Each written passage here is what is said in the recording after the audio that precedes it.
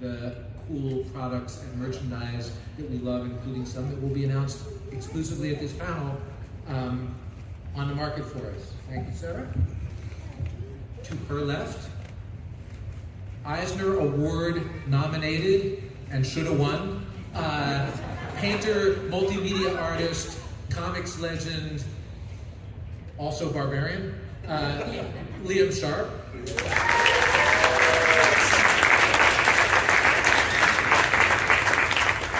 We have head of Conan Properties, who is in charge of getting all of this stuff, again, out to the market in the coolest possible form, Frederik Malmberg.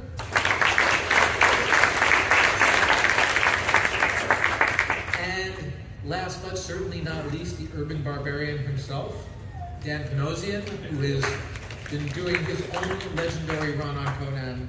We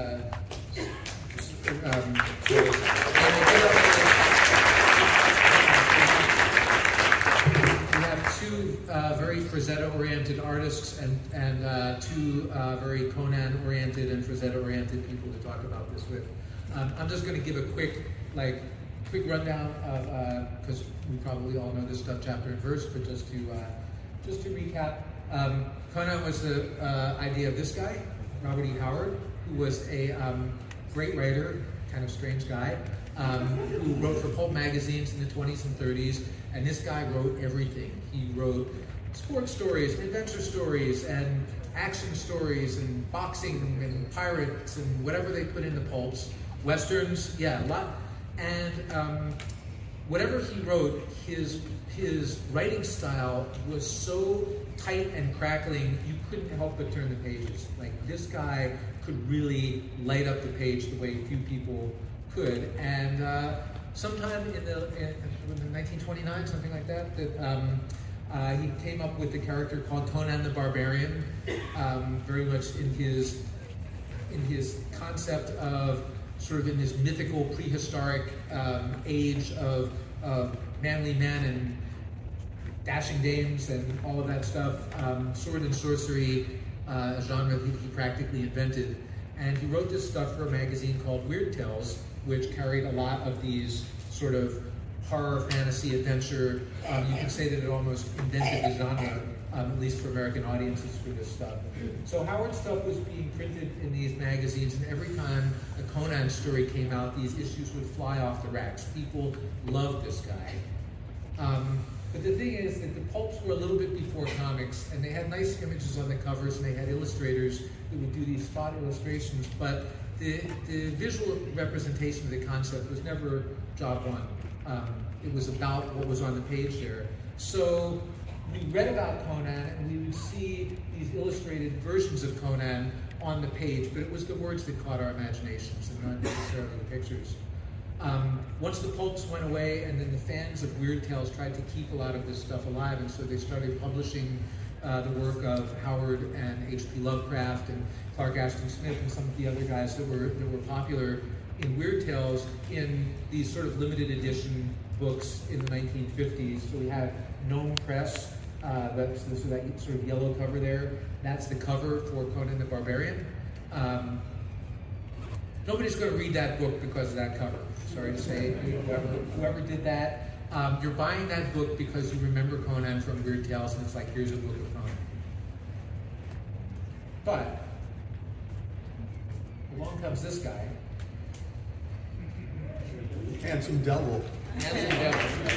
And all of a sudden, you don't care what's inside the book, because if this guy did the cover, you're buying that book.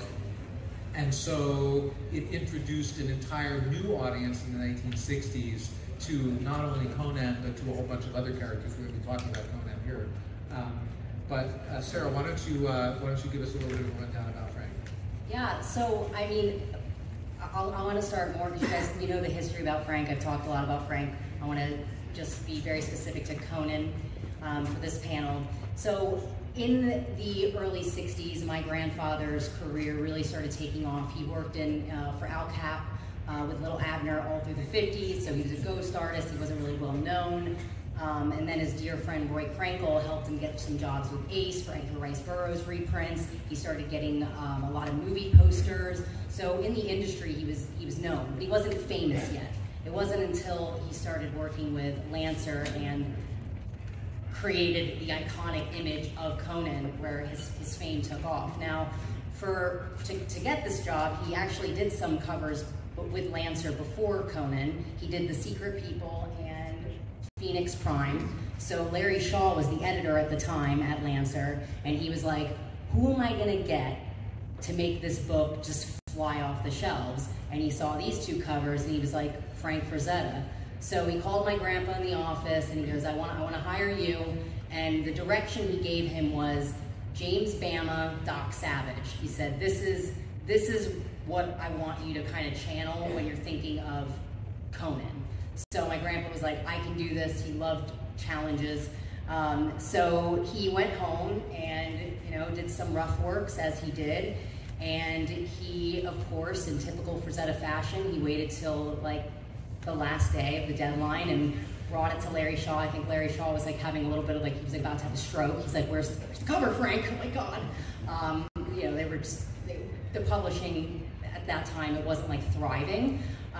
So yeah, everything was on the line for these Conan paperbacks to fly off the shelves. So he comes in the office, and you want to go to the next slide. He brings in Conan the Adventurer, see him on the left there, and as my grandpa told it, they were popping champagne, they were celebrating. My dear friend Arnie Fenner said that probably wasn't true, but my grandpa was the best storyteller, so he would embellish stories a little bit to make them more interesting, just like his paintings. Now, the fun part of this is you'll notice that these paintings are slightly different. The one on the right is probably the one that you recognize the most, where that's like the iconic pose and the girl. And the funny story about this is, so my grandpa was, as I mentioned before, he was really working with Roy Krenkel and you know, all through the 50s, he was working with Al Williamson, Wally Wood, Nick Meglin, they were all working together. So he never really went off on his own entirely until this piece. And after it was already published, he invited Roy Krenkel over, and Roy Krenkel was like, oh, Frank, this is amazing. He's like, oh my God, it's iconic. He goes, but you know, he doesn't have a neck. And Roy, because he was so close to my grandpa, took his knife out, took some turpentine, scraped Conan's head off, and said, paint a neck. And my grandpa knew, like, you know, just the goat, like he knew anatomy, he studied it. My grandpa was more just winging it because he was a, you know, he'd rather be like playing sports or taking pictures or be with women. So he didn't dedicate too much time to becoming like a master of anatomy. So Roy recounted the story. He said my grandpa actually repainted the neck and the head in 2 hours. He also told him to kind of repaint the girl as well. He was like, you know, just make her a little more, how did Roy say it? Roy said, Frazetta yummy. So he did that, and it changed history, right? Like this changed the course of everything. So I do like to give Roy Krenkel his flowers because he was the most humble man and really never got recognition. And if we didn't have Roy Krenkel, I don't think we would have had the version of Frazetta we all know and love. So, book sold pretty well. Yeah. Millions. And what are we looking at here? This looks like Frank in his studio. That's him with Conan the Usurper, and there's Roy Krenkel to the left. Love you, Roy. So prior to coming to this material, was he familiar with Conan? Or, I mean, he kind of liked barbarians. He had done some of his own. Yeah, he loved barbarians. He was not a reader, so again, Roy Krenkel is to thank for even giving him, after the first cover, he said, all right, Roy, you're now my technical advisor. So Roy became the technical advisor, he became credited in the paperbacks, and he was the one that came to my grandfather and said, I think you should go with this story in the book and illustrate that. And then of course my grandpa would put the Frazetta effect and get the peak action and all of that greatness. But it was Roy who we can thank for even selecting the perfect scenes.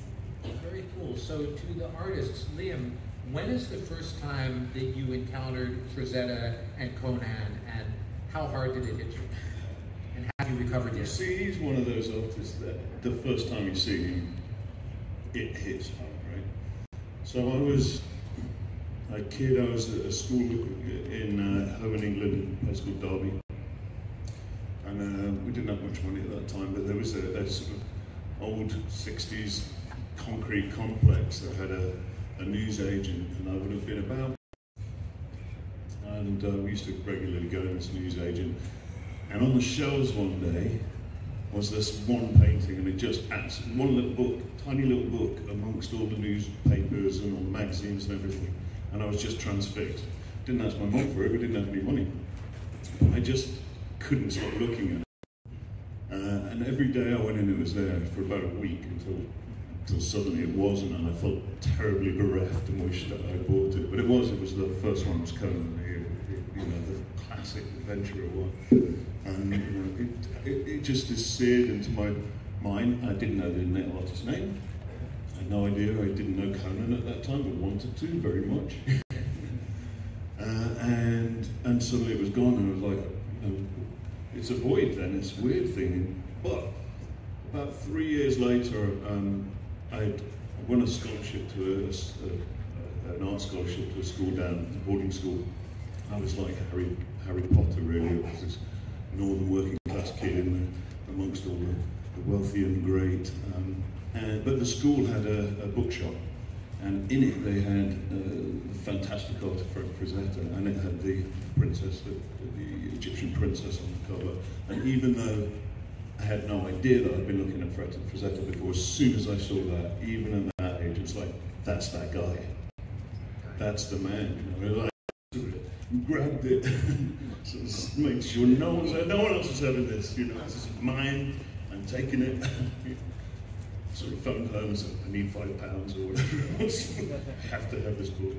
Can you save it for me? And that began. Yeah, and that was obviously, that's the beginning for what is still the biggest collection of books and artwork of any other artist that I have in my studio. So how about you, Dan? What is your Conan origin story? My dad, or your Frazetta origin story? Yeah, my father was an artist, and he was in this graphic album showcasing a lot of different artists in there. And there was a painting by Frazetta, and he loved it. And he was a real art critic, and he saw that one painting in that book, and so then he found those Ballantine books. Was it Betty Ballantine? Were like the same ones you were talking about, and I was about the same age. I was around 8 years old or so, and it's a little racy, when you say. But you know, Give me feelings. What was that? The other thing is like, I'm feeling something. I don't know what it is. Yeah, I just blew up a little bit. Yeah, but you know, he didn't mind. That was approved, and then later there was this record store. Now record stores are coming back, but they had that big stand of Molly Hatchet from the Dark Kingdom poster, and I would, just like you, I would go specifically every day just to stare at that thing. I actually bought one of them. I don't think there's too many of them left, but it's in my studio. And now I just fell in love, just like, that's why we're here. I was just obsessed with that look, particularly the Conans. I mean, those are some of the most powerful images, but like the Death Dealer, and I'm looking at this shirt right over here this gentleman's wearing. I'm like, it's timeless. That thing is so cool. Everything he did is so cool.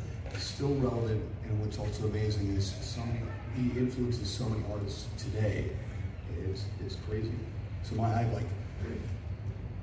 everything in my studio is Frazetta. I have a few originals, and I even have for Fire and Ice. He actually sculpted the Marquettes, so I have those, and it's an obsession. It's crazy. So I'm very happy. I'm very, very happy to be here on this panel. It's kind of like I wish my dad was still alive. He'd be beaming. Very, very cool. So, Fred, what is your personal journey with Conan, and what role does seeing these early Frazettas and everything play in inspiring you to get where you are right now?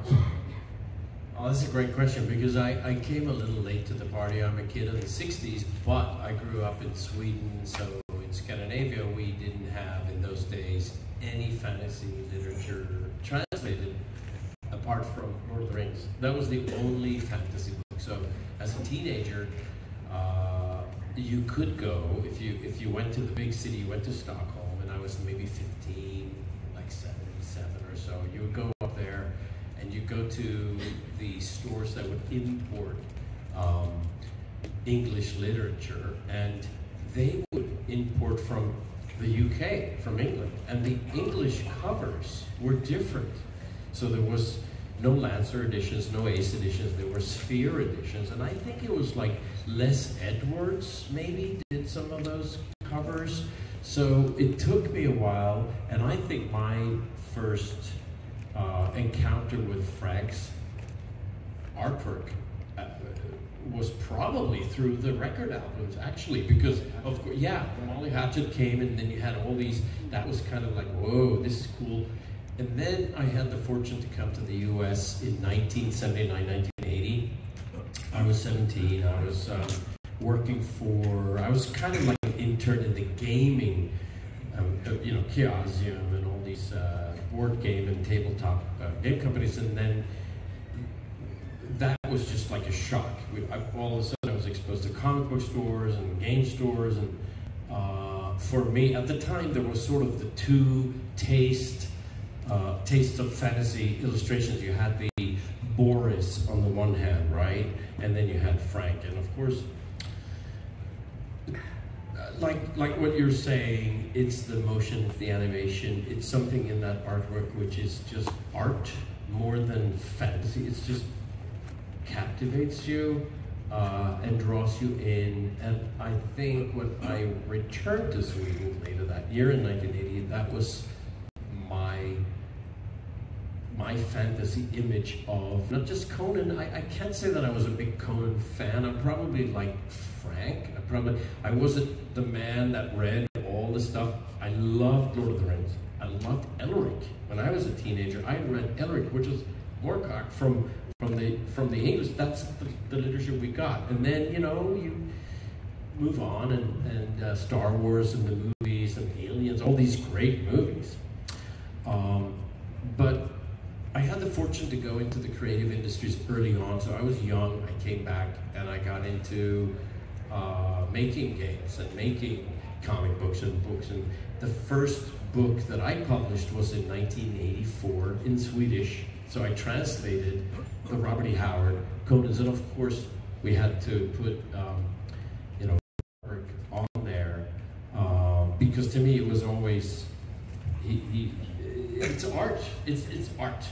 My grandma was an artist, and it's just like, you know, there's no comparison. It's the best fantasy art out there. I'm gonna look at those eyes, look at that maddening look. I think actually the reason is probably Frank channeled some inner ferocity, because this is not something you just whip out. This is something that comes from deep down. Maybe therapy for him. I don't know. Oh, definitely, it was therapy for him. Yeah, he would say a lot of the times, like once he first started with the paintings, especially the Conans, he was so excited to get started and just to conceptualize it and get all the composition down. And then when he would start laying out the characters, he was like so excited. And then once he got to the details, which sometimes like this one, there's not a ton of detail. That's just because it would bore him. And I heard actually Joe Jusko talking about his process yesterday, and he said the details are therapy to him. So it's so interesting to know like what's inside of people and how you can kind of like psycho just from looking at their artwork. So this association lasted over a fairly long period. There were 7 or 8 books in the series. We're going to see a couple of It's from 66 to 72. This painting, this Conan the Warrior, is probably like the least recognized work of Conan that he did with the fans. But that was actually, besides Conan the Adventurer, that was my grandfather's favorite Conan that he did. And he talked about it all the time. Like, he just thought that this composition was more fine art to him. Because he always said, why am I not considered a fine artist? What does that mean? He's like, you take it very literally. He's like, this is fine art. So to him, this was like such a masterpiece. So yeah, he did 4, I believe, in 67. This one was also 67. This was a lot of, again, guidance by Krankel. You know what's interesting about that one is that here's the back of the character. You don't even see his face, and it's still just so powerful. Yeah, who did that? No, like it's so crazy. It's so ballsy to do. Just like, I'm doing it my way. Yeah. I mean, really, really, truly incredible. And then if you want to go to the next one, there he is with the usurper. You can just see how proud he was on his face. Like when you want to go back to that real quick, Rob. We just gotta like soak in Frazetta there for a moment because I mean, he looks like Clint Eastwood there. Yeah, I mean. But what's funny with this photo actually, because I had the fortune to meet with Frank down, and Ellie took me to the museum, and just like the Rembrandts are like super small, this is not a big painting. It's actually the real one on the wall. It looks big here. It looks like half his body, but they were really small, and of course, they were made for paperbacks. Yeah. So why, which I think adds to the genius of Frank, because it's just like little brush strokes.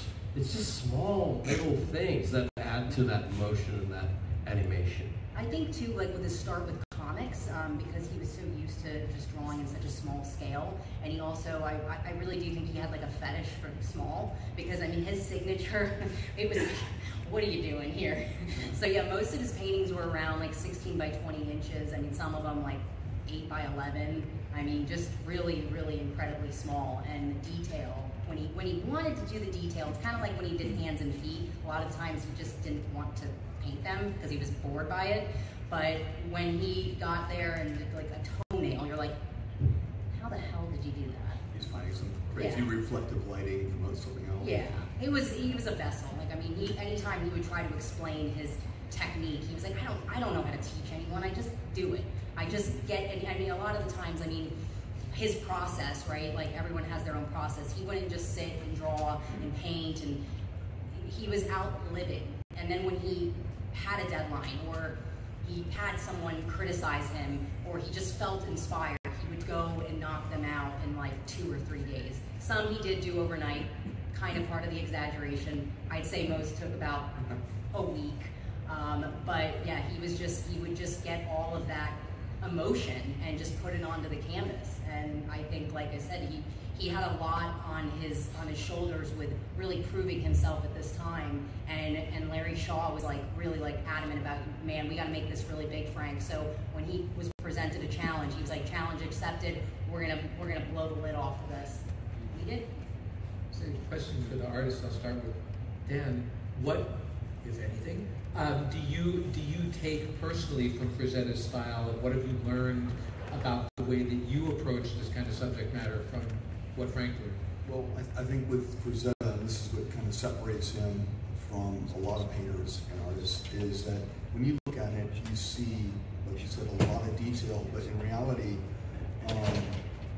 it's more about the emotion. Like the hair is just like, almost just like a brush stroke in some senses, but he knew how to like focus the eye and to draw, you know, to paint rather, or when he was illustrating, where to bring that focus. And you know, that's something I'm still, you know, we still have to think about and struggle with.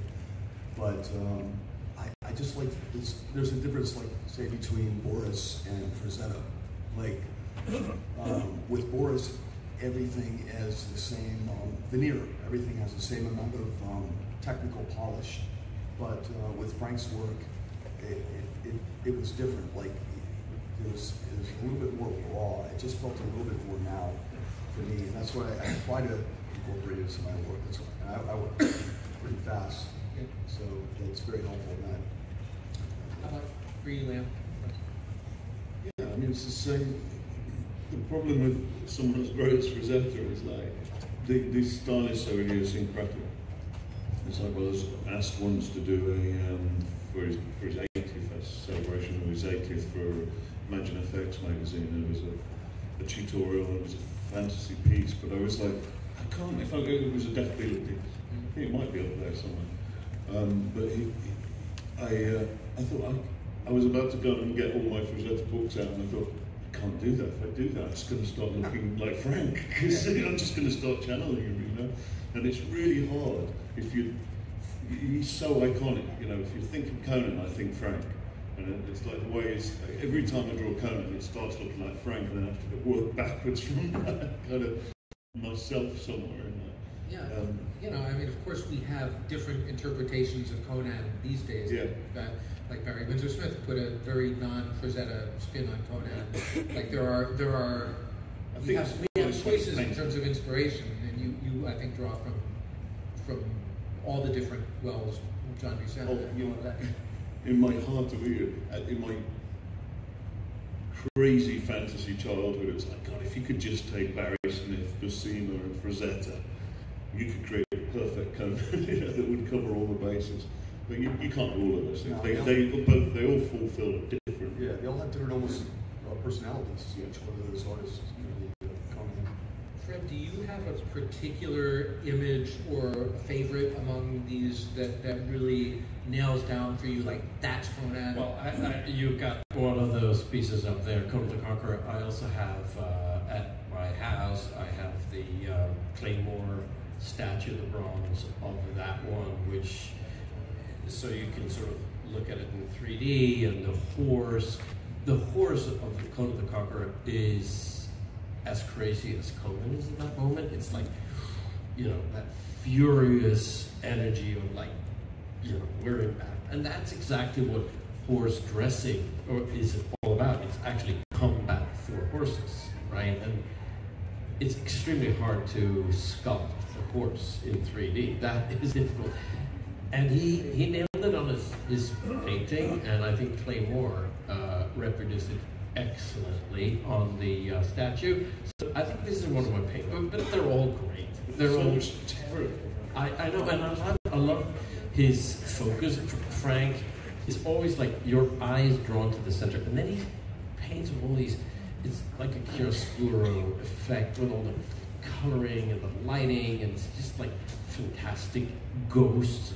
It's the adventure that has all those skulls and things in the background, and just like, you can just look at it, and it's inspiring. So it's hard to pick one favorite, but I'd probably pick this one, The Conqueror.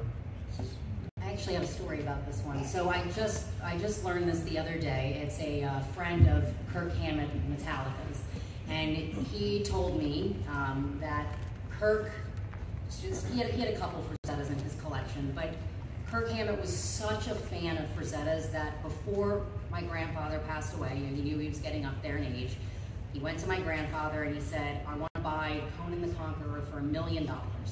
And prior to that, and that year was 2009, prior to that, the highest painting that had sold was Escape on Venus for $280,000. So if it weren't for Kirk Hammett, the paintings wouldn't be selling for like $6 million now. And you know, my grandpa was a real frugal guy, grew up in the Great Depression, would not spend $7 on a Klondike bar, you know, like a few weeks before he passed away. I'm like, Grandpa, get the Klondike bar. But so he didn't know how to spend his money, but he knew like what breaking records were. So for him, just the fact that $1 million for a painting, it gave him the confidence, the affirmation that he did what he came here to do. And then soon after that, like a month, 2 months before he passed away, he sold Conan the Destroyer for $1.5 million. So he just kept breaking records, and he talked about it a lot to my partner Joe and I, and he was like, "Can you believe that? $1.5 million." I'm like, "What are you gonna do with all of it, Grandpa?" And you just were like, "Oh." But it was just breaking that record. So this painting, Kirk Hammett, I mean, when I heard that, I was like, wow. You like Metallica though? Do I? No, I'm sure you do. Oh, yeah. Right, my grandpa, he was such a classic guy and so focused, which I find so interesting. He didn't really let new art in.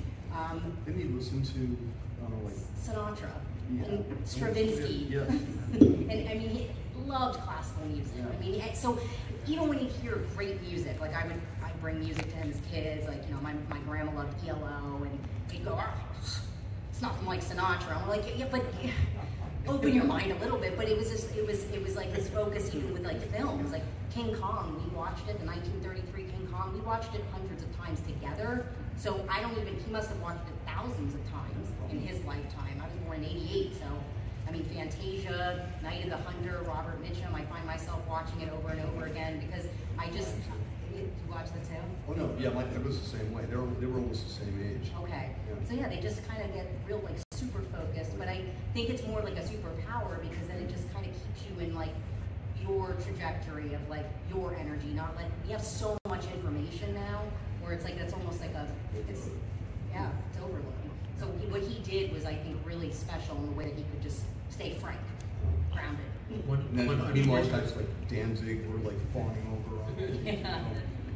I was going to say one unfortunate aspect of your grandfather's frugality is sometimes he wouldn't spring for a new canvas. He would. So the reason that you sometimes see some variations between the printed version and the fine art version, for example, it's not, he wasn't doing another canvas. He was.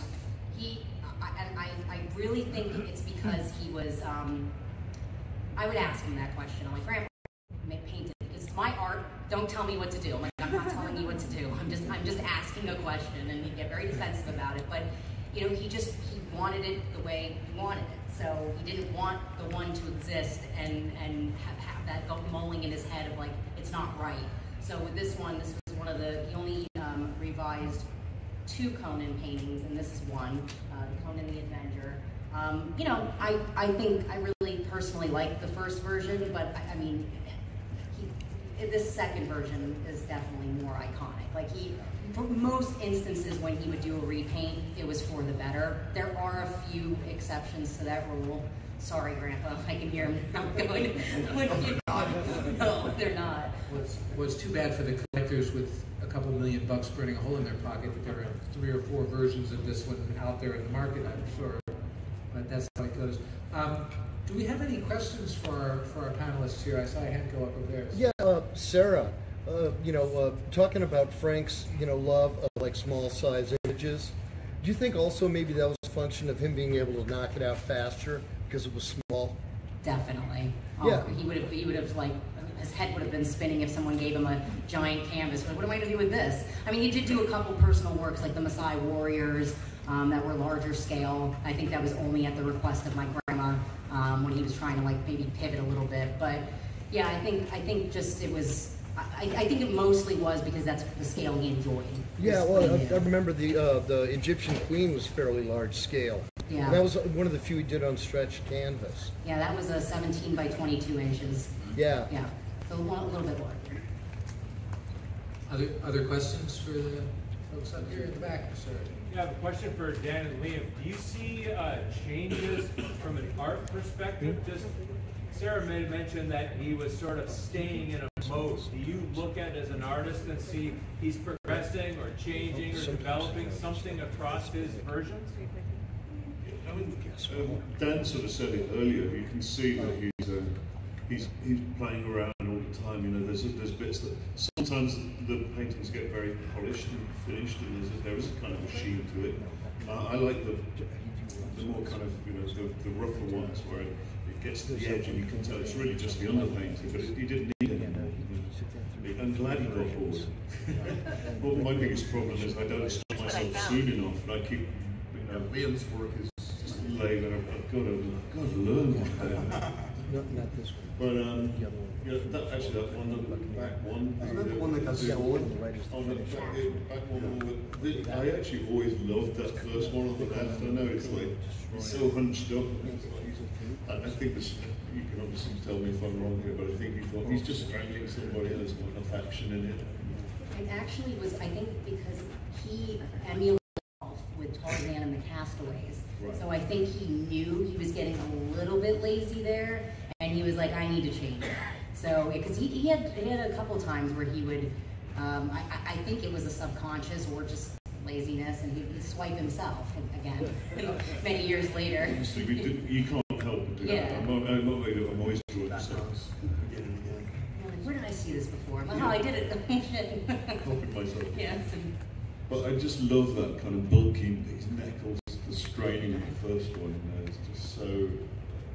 I was going to skip ahead because we have a couple of examples of both Liam and Dan's work. So this is one.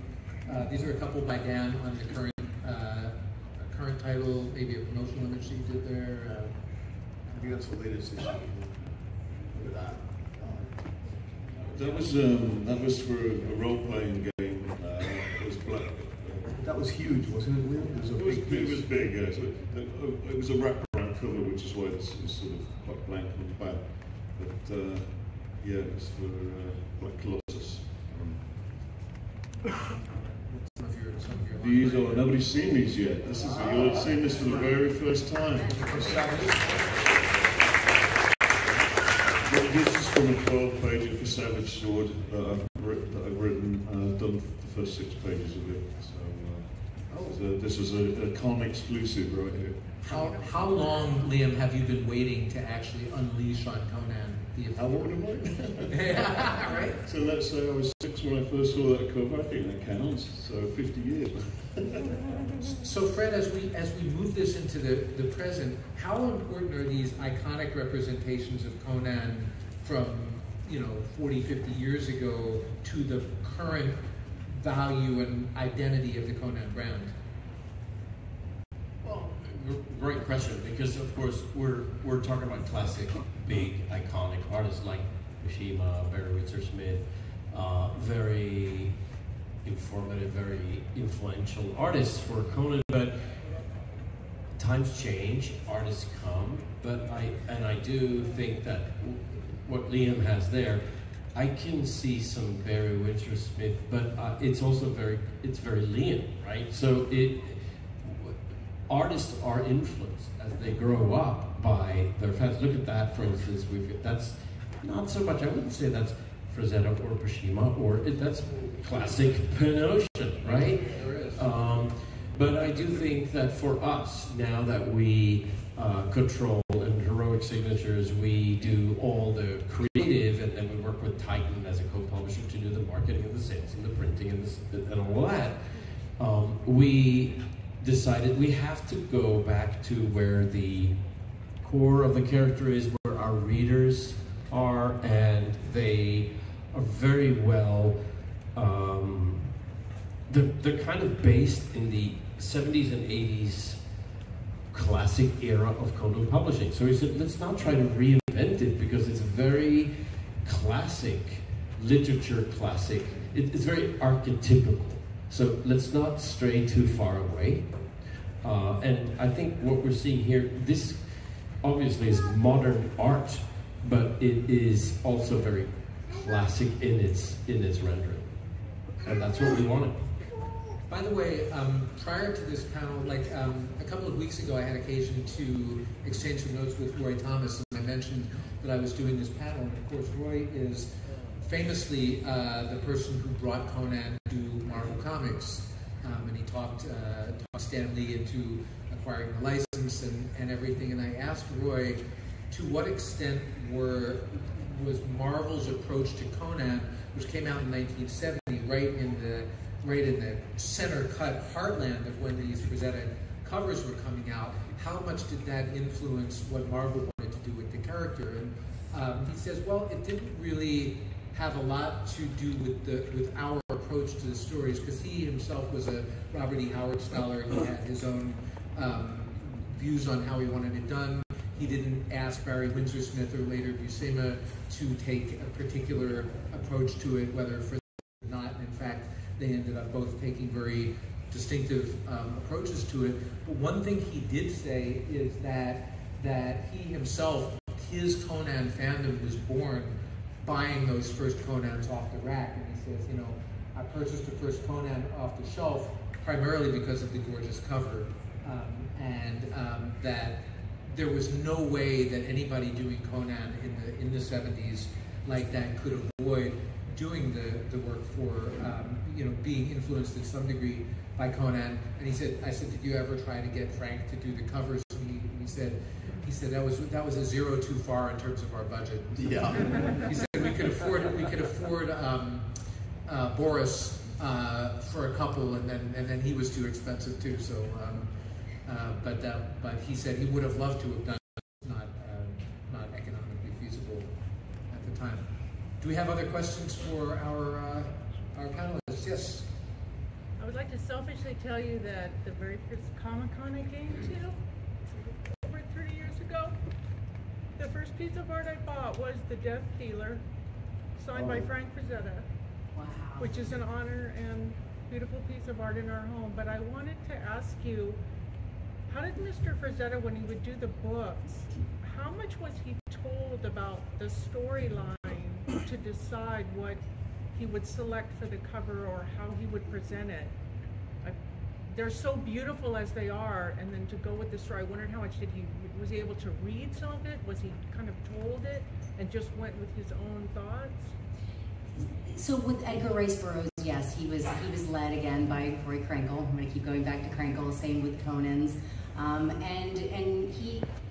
movie posters. I mean, it was, you know, the art directors are on you, and they're like, you have to get this character, you have to do this, and most of the roughs that he would give, they would deny and say, no, you're gonna do more of the style that we want. So because he loved his freedom so much, he really loved working for Jim Warren and doing the creepy and eerie covers, because he said, do whatever you want.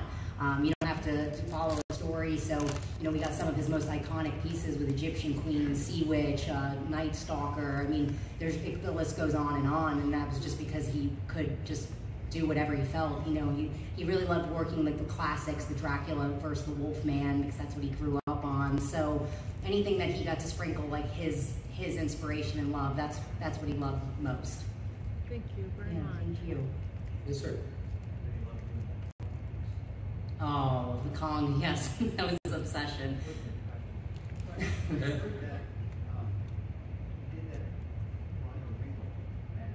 Mm-hmm.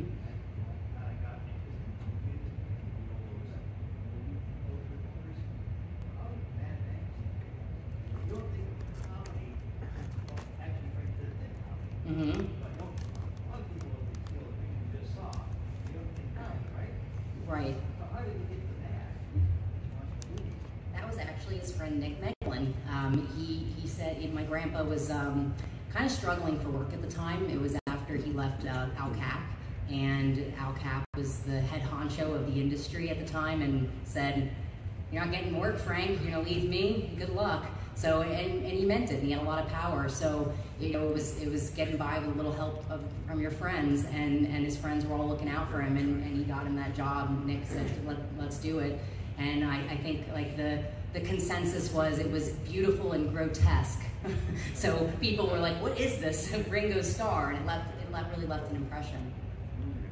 And it really speaks to the trajectory of his career, that when he started doing these Conan covers in 1966, he was doing some movie art, he was doing covers for eerie and creepy and stuff like that. When he stopped doing them in '74, he was doing almost exclusively really high-end commercial projects. The idea that Jim Warren could afford a Frank Frazetta cover in 1967 and Marvel Comics couldn't afford a Frank Frazetta cover in 1971 tells you about how his stock was rising. Well, Warren was actually paying him really badly.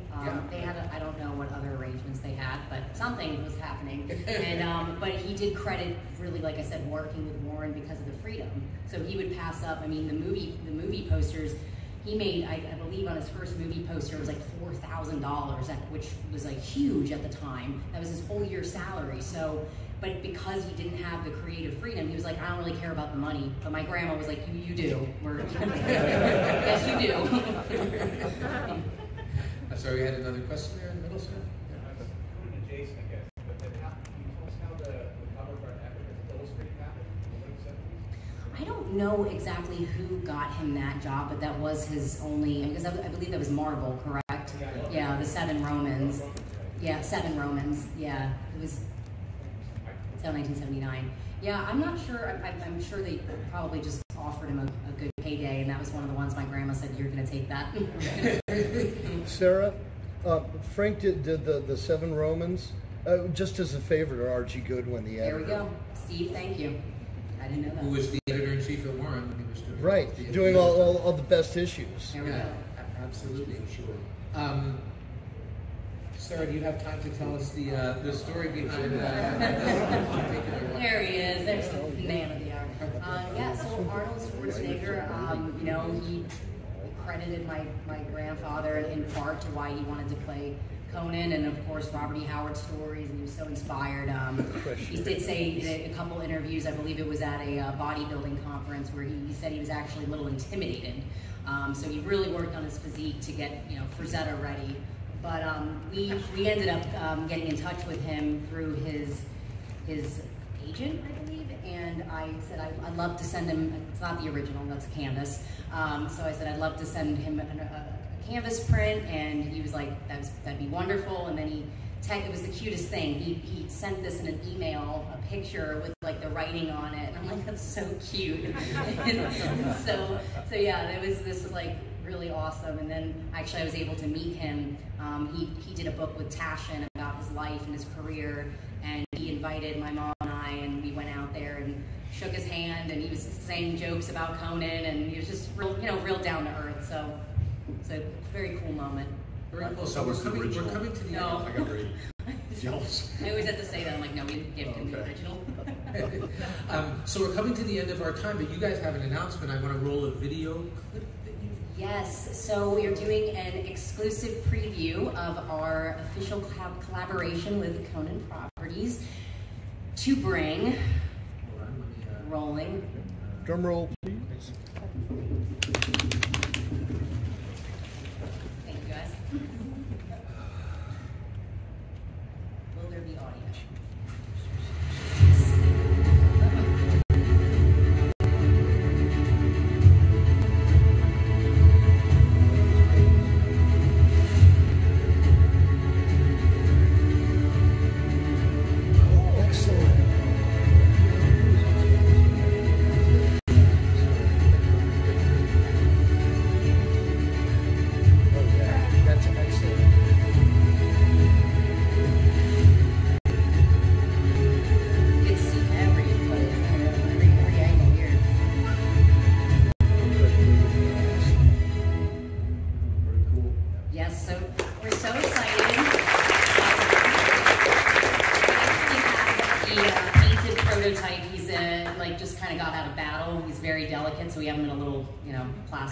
Casing, but we do have him here. I know we have to be very quick on the way out because there's another panel, but if you get time, you can come by and peek at him, and we're so excited. And thank you, Fred, for the most wonderful collaboration ever. You, Sarah. So as we're wrapping up, I'd like to go down the panel and just tell us about your latest project or where we can find you at the cons. Dan, why don't you? I'm in Artist Alley. It's GG19, and I'm there with Frank Thierry and Jim Zub, who writes the current Conan series. So we got a lot of Conan stuff over there, and Jim will certainly talk your ear off about Conan. But that's about it. I'm doing a lot of covers, and Fred and I are talking about doing also some Savage Sword to writing for that. And speaking of Jim, so tomorrow at 11 we have a Conan panel about the comics and Savage Sword. There'll be some special news pieces that I'm not going to bring for them. At 11. Liam, what's latest on your? I'm not set up here. I'm at a free range, which has been nice. I have got the 12-page coming up Savage Sword next year, but we're also talking about a 48-page. I've written a script for that. But I keep thinking, I want to write a different script. You just want more. I just want to draw more. Yeah. So that would be a full 48-page black and white, obviously with a painted cover as well. That's like the dream, to have a full like magazine issue of Savage Sword. Are you going to paint the cover? Oh God, I've got to paint that one. I might do it small. Oh, now you're But folks, anyone who knows my originals, they're like absolutely fucking huge. Folks, if you have not seen or read Liam Starham's books, which is his self-published, not on your book, but it's your own project, written, drawn. This is Liam Unleashed. This is actually it's very Frazetta inspired. There's copies on the image stand. That's the one that was up for an Eisner. They've got the whole trade paperback collection. It's slightly oversized, and it's like 192 pages, full cover, painted, but less digitally painted. So you'll spot the Frazetta in there. There's no avoiding it.